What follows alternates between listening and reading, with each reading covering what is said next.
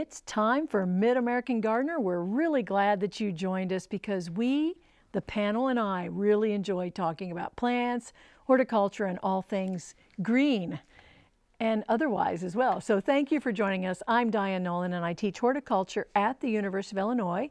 My area is care of fresh flowers, cut flowers, and perennials, and I'm in the crop sciences department. But I also have three really intelligent-looking people next to me, and so let's find. Deceptive, yeah. No, I think they really are intelligent, but they look intelligent as well. So let's find out who they are. They're going to tell you their expertise. So as you're watching, you know, we're going to gear the questions towards their area of expertise. Well, I'm going to start first with Dr. Tom Voigt. Hi, Tom. Good evening, Diane. Thanks for having me tonight. You're welcome. I'm Tom Voigt. I'm a faculty member in the Department of Crop Sciences on campus, and I work primarily with perennial grasses, turf grasses, ornamental grasses, prairie grasses. So if you've got a perennial grass problem, I'll try to give you a hand with that. I've got a question here, and it's entitled fertilization, but it's actually two questions. The first part of it is, what's the best date to fertilize your lawn? And I think a holiday fertilization schedule is the way I would go. How festive. I think fertilize in this part of the in the Midwest here, we're growing mostly cool season grasses, and I think they're best fertilized on Mother's Day and Labor Day, and then on Veterans Day. So we're looking at the early part of May, the early part of September, and the early part of November. If you water your lawn in the summer, you could also add a fertilization and sometime between the middle of June or Flag Day all the way up to the 4th of July. Oh, you're good. So those would be my 4 fertilization times. You really need 3 of those, the May, September, and November, to have a pretty decent quality lawn with water. You can add to the that summer fertilization. But he's concerned about, Gordon, who wrote this letter, is concerned about a lawn care contract because they want to apply fertilizer 5 times and they want to add a grub control. And so I would go back to your lawn care operator, and they are a service. And if you want to have your lawn fertilized 3 times a year, then work out an arrangement with them. And if that company isn't willing to work with you, try to go to another company. Generally, the companies will be putting down the fertilizer within a general range of the appropriate times. So seems reasonable. Yeah. Have them work with you. But it's a service, so you should try to get what you want from the company providing the service. Now Tom has the best show and tell. Ooh. So he's gonna show us something. I just think it's such a great idea. So last summer, as many of you recall, I lost a lot of grass in my yard due to the drought that we had all the way up until August. So a lot of the grass had given up the ghost prior to that. And when I want to patch bare spots in the yard, I take a cue from the golf courses, and then some of you golfers will notice that on par 3 tees there'll be a mixture of a potting soil or a sphagnum peat moss and grass seed. And after you make your divot, they're expecting you to sprinkle a little of that material into the divot so it can heal up and for the future. So what I do when I have to take care of bare spots in the yard is I will rake that area to loosen up the soil a little bit, and I take my grass seed and I will mix about a 1 part of grass seed to 3 or 4 parts of sphagnum peat moss. Now this is the material that comes in the bale. It's compressed. And so I will mix those together and stir those up. In this case, I would moisten it a little because it's so dry it's going to be hard for it to absorb moisture out in the lawn.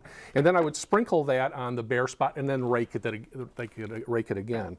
And that way the sphagnum peat moss holds moisture. It acts like a mulch for the seed, and then you can, it's a very easy way to distribute it. Now I wouldn't want to do a whole lawn this way, but for bare spots in the yard, this makes a great way to patch those spots. And it's kind of your own lawn patch material that you might find in stores. So it works very well. That is such a good idea. And it is easy, and you know, you don't have a lot usually, but you do want. And I don't recommend Pyrex, by the way. I see. Okay, Well, I use a bucket at home. But some for of us- demonstration- Not lasagna pan. Some of us are interested in display, and others of us want a 5-gallon bucket of we do use this. the bucket. So I was the one who gave him the clear Pyrex because I. And I appreciate it because it was way better than trying to look at a It bucket. really showed up good on camera. Yeah. Okay. But I like that you said make sure you rake it first, because some people patch and they don't have anything You've got to prepared. get the seed in contact with the soil, and so by mixing the seed and the sphagnum peat moss and the soil together, you're going to help That out is a winner. germination and Great. help it become established. Thank you, Tom, very much. We learned so much. All right, now let's go to our next panelist, and we're going to go to Kay Carnes. Hi there, Kay. Hi. My areas of expertise are herbs, vegetables, and saving seed. And I'm particularly interested in heirloom varieties of all kinds of plants. And I have an email from a listener, or a viewer, and she said that she's tried for several summers to grow nasturtiums, and they do well until the hot summer weather arrives. Is there a variety that is heat tolerant, or do you have other suggestions? Well, there's not really heat tolerant varieties of nasturtiums, but my suggestion would be to plant them somewhere where they're shaded during the afternoon, the hottest part of the day in the afternoon, and you know, keep them well watered but not overwatered. And it might even be plants that you put it next to. Yes, I mean, it could be. where it gets the east sun and something taller shades it. Yeah. I love nasturtiums. I do too, and they taste good. Have you ever eaten? Yes. They've got You a put, nice. put them in your salad. Do the flowers Yeah, they've and- got a nice peppery I flavor. just take the flower parts out. Those are, Well, the leaves are good too. but the flowers are good, but just not the centers and then Yeah. the leaves. Well, take the center out and stuff them with cream cheese. Oh yeah.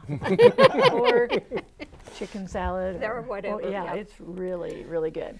Okay, thank you so much. And those were such pretty pictures showing the nasturtiums. Well, now we're going to go next to Dr. Bob Skirvin. Hi there, Bob. Hello. So I'm glad to be here again.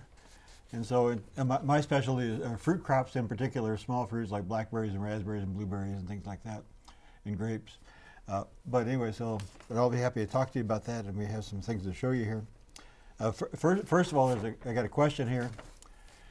That somebody came in. They say have a 50-foot long garage with a large open east-facing wall. So what that means is they got east-facing. That means they have morning sun, and then kind of in the shade in the afternoon in there. And they want to know what kind of fruit bushes would be good to put in there as they go. So what you have to think about is all the plants like full sun. They'd be happiest in full sun. You know, we'd all like to go down to Hawaii or something. But anyway, we can't do that. And so some of the plants will do pretty well. In fact, most of them will do pretty well. And we'll get as big yields, but you really can plant some blueberries. Ones that for sure, gooseberries and currants, we'll take that. And red raspberries, you can plant red raspberries along that side and have plenty of red raspberries. In fact, they might even be sweeter. They'll get nice sun in the morning, and you still get plenty.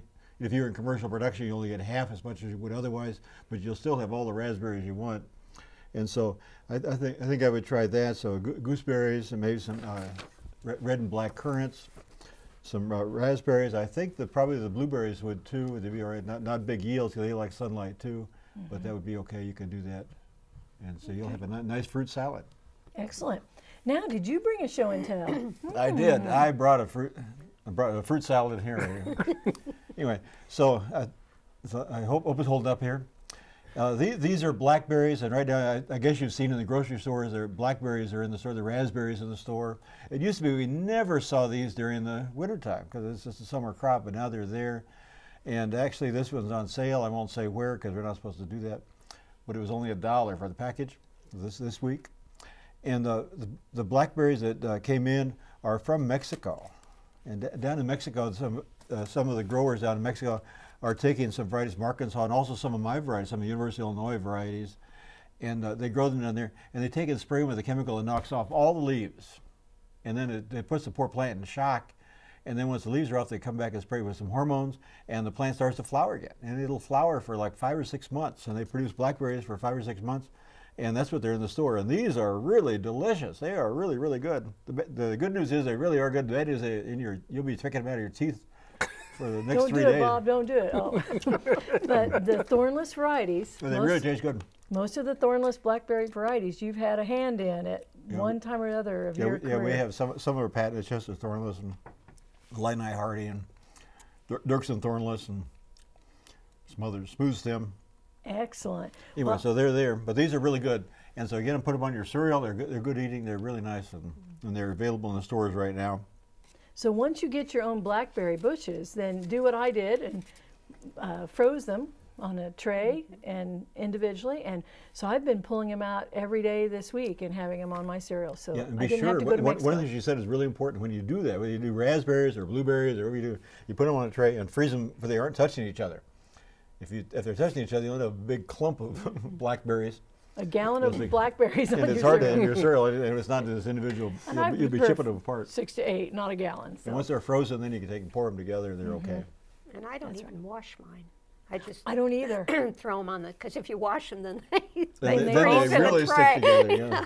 I try to, it's nice if it's after a rain. Well, but I just- sometimes tell my wife or in I the wash morning. them because she worries about it, but I don't wash them. I know that I don't put anything on mine. I know that they're. yeah, I don't either. And I, Birds sometimes And we do, hope but- that no one else put anything. Thanks, Bob. I knew you were going to say that. I knew that was coming. Okay, sorry about that. Okay, well, enough frivolity and fun with horticulture. Let's go to the phone lines next. And we're going to go to line 2.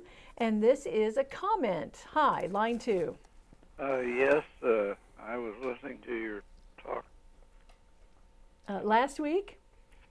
I can't hear you. No, go ahead and speak. We can hear you. Okay, well, last week you were talking about wrens. Yes. I have a lot that's about 80 by 100, and I've Wow. got 5 wren houses on each side of the house. The wrens are basically territorial, so you'll get a male on each side of the house, and they'll set up a housekeeping, and after they get through with the first batch, then they'll go to another house and have a second batch. And think how many insects, we were talking about how good a biological control the birds are, so think how many insects they take care of and other critters. Well, how interesting to have some on each side of your house. That is really fun. So Well, the thing is, if you get a new wren house like this time of the year, you may not get any wrens because the house is new. I have heard that. They like to have the house go through the winter once before they maybe will get in. That is a good comment because I have heard that and I've seen them not be used because of that. So And it don't make any difference if it's an old house; they'll still get in. I believe that, yeah. Well, thank you so much for your comment because the more birds we can encourage, it's really good for the garden. So very good comment. We appreciate it because we were chatting about birds of all kinds. Well, good for the garden last week. Okay, let's go on to line 3 and we're going to have a pruning. Something about pruning. Hello there. Hello. Hi, what's your question? We're here. My question is, when do I start pruning my peaches? Okay. In terms of peach pruning, everything, now is a perfect time to get out and prune before they start growing too much. Ideally, it even would have been like 3 weeks ago, but it's perfect right now. There shouldn't be cold. Peaches are funny when you prune the peaches. If it gets really cold, they say if it's going to have a frost or something, the next day you can have a lot of damage. But since it should be okay, famous last words. But it should be okay now. You get out and prune your peaches, and when you prune the peaches, one of the things you want to do is peaches really like sunlight and they need to be open, so you need to make sure you really open up the branches. In commercial production, they take out the whole top of the tree, so it looks like a big vase is what it looks like in there to get a lot of sunlight in the peaches. And remember also, especially at home, that when you produce peaches, they're really pretty heavy, and sometimes the tree isn't very strong, and they break apart. So you might want to, later on in the season, you might want to put little 2x4s or 4x2s or make crutches to hold up the branches for your peaches. But I hope you get peaches. I love fresh peaches, and it's just, I always look forward to that. And we have wonderful ones in Illinois those years they come through. We had good ones last year. That sounds great. Boy, that sounds good. Well, while we're waiting for phone lines, we want to go and test your horticultural knowledge.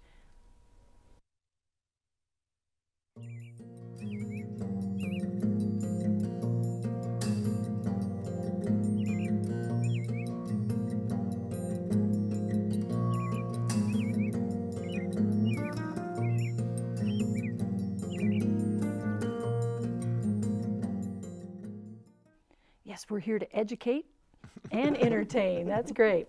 All right, let's go to line 4 next, and it's a question about roses. Hello there, line 4. Hi, I'm in Springfield, and I have hybrid roses, and I need to know when to prune them and how far back to prune them. Okay, when and how to prune the hybrid roses. You know what? I think I would wait just a little bit longer. A lot of times later in April is not too bad. Anyone else want to put their 2 cents in? But that's usually, it's like peaches. You don't want to prune too soon and then have a real cold snap. So prune it in April. Now it depends on what you want to do. If you want to shape it to height, you can prune a little bit farther back than where they die back, because there will be some die back and you can prune right there. Prune to an outward bud so that it shapes them so they don't cross into each other. So prune thinking which bud is going to grow outward or where you want to direct it.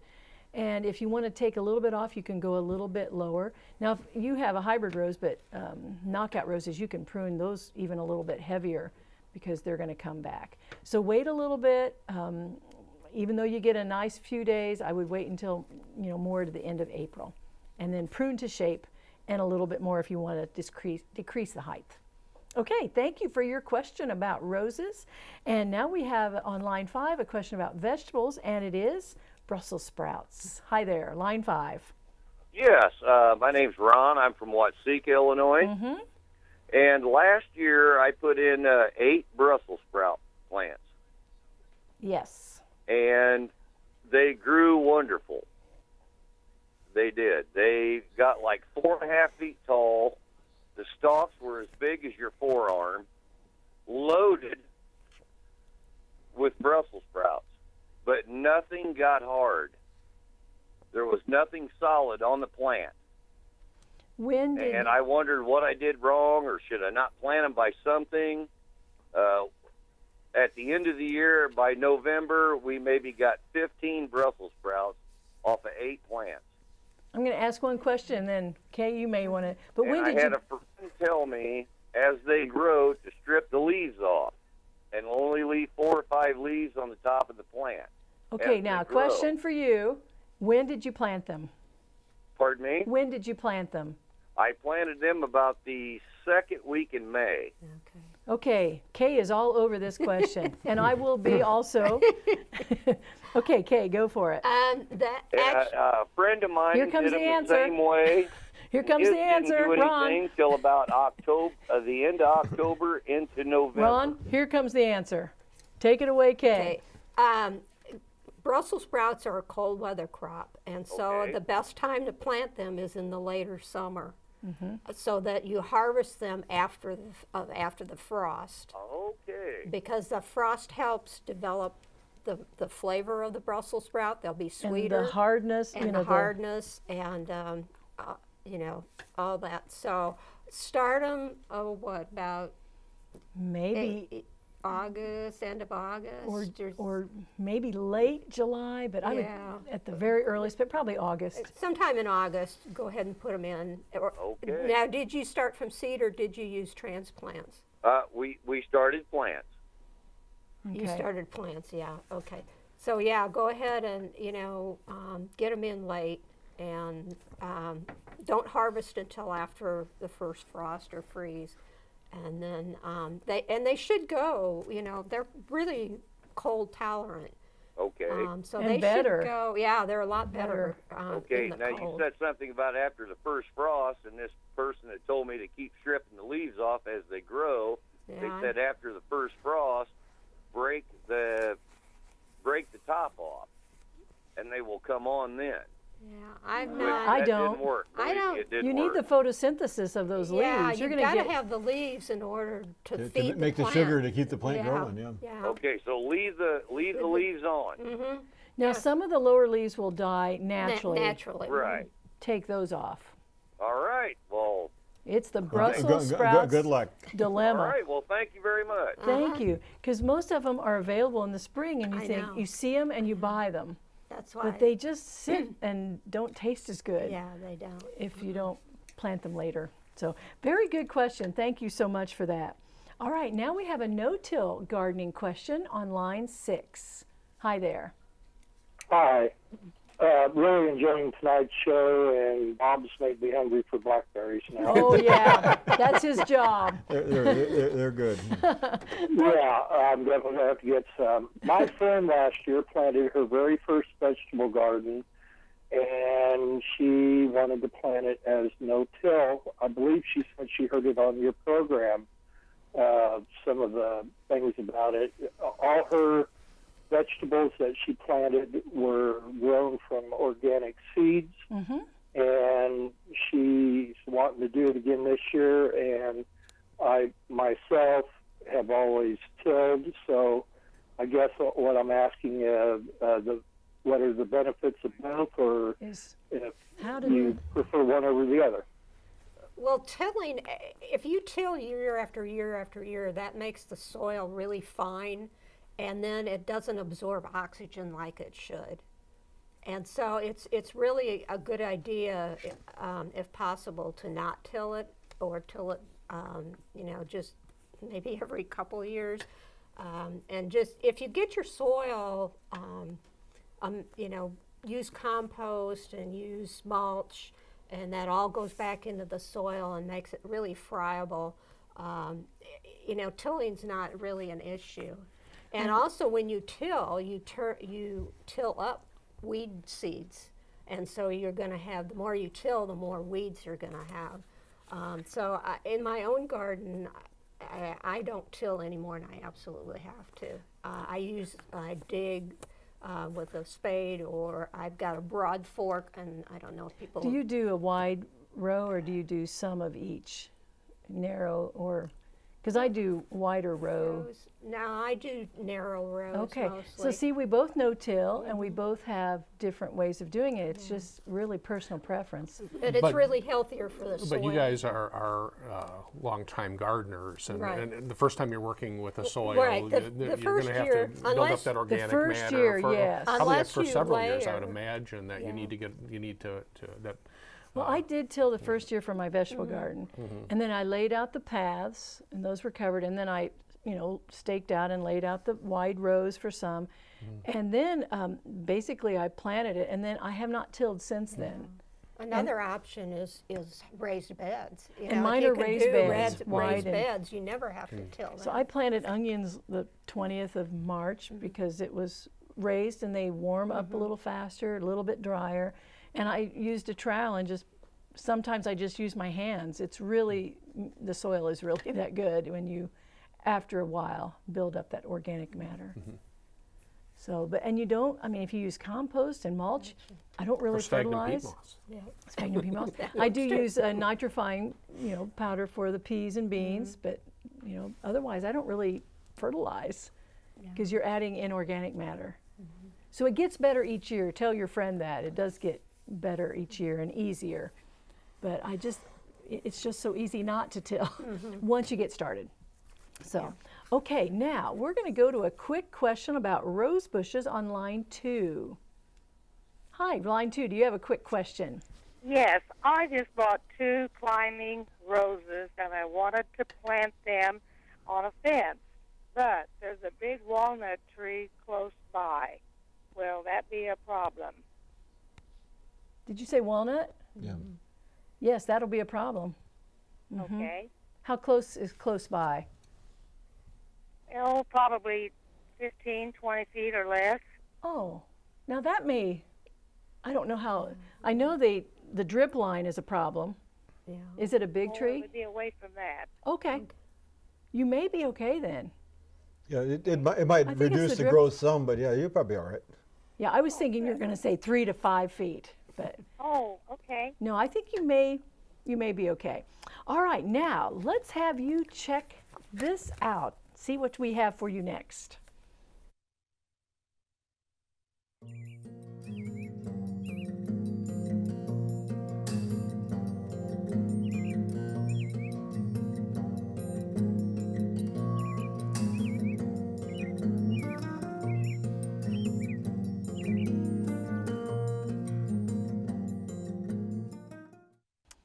Okay, now let's end the show with a show and tell. What about you, Kay? What have you got for us? Well, I brought a lemon verbena plant. It's an herb, and it's a very strong lemon-scented herb.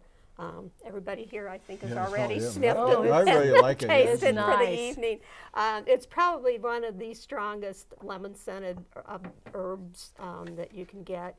And it is a tender perennial here, so it will not survive frost. So you can do one of two things. I actually just treat them as annuals, and I'll buy one in the spring, and after you know, the danger of frost is past, I'll plant in the garden. And they get quite large in one season.